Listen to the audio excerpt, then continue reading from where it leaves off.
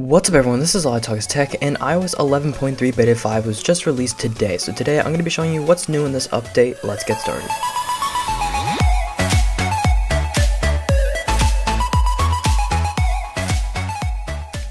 Okay, so in this update we see no really new changes, but we do see a lot of performance increases. Now, with the way the betas have turned out recently, Apple was on a 2-week schedule, but they recently switched back to a 1-week schedule, so they're now releasing beta updates every single week, whereas before they were doing it every single 2 weeks. So we should see another beta update next week, and then probably the week after that would be most likely the GM beta. Now, something I noticed that really made me happy was the splash screens on the applications that are stock. When you open them up, they actually loaded a lot faster. So for example, when you open up the camera, it loads way faster and you're able to use the app much quicker than you would on a previous version of iOS. So overall performance is being worked on here, and it's surprisingly better than the last beta, and the last beta was still pretty good on performance.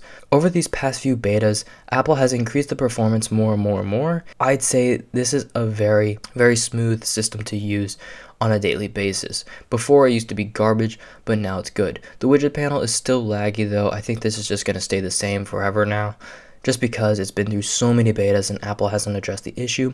But there was a glitch where you would tap on the search bar and click the home button and the device would respring. That has actually been fixed. I only discovered this glitch before I updated, so luckily that has been fixed, because it is kind of annoying if you want to search something but then decide not to, so you click the home button.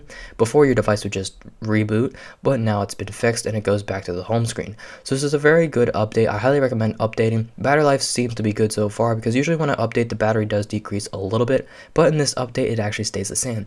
So stay tuned for more videos. I got a bunch of really cool ones coming out soon, so stay tuned for that. Much more beta updates coming in your way. Thank you so much for watching, and as always, peace.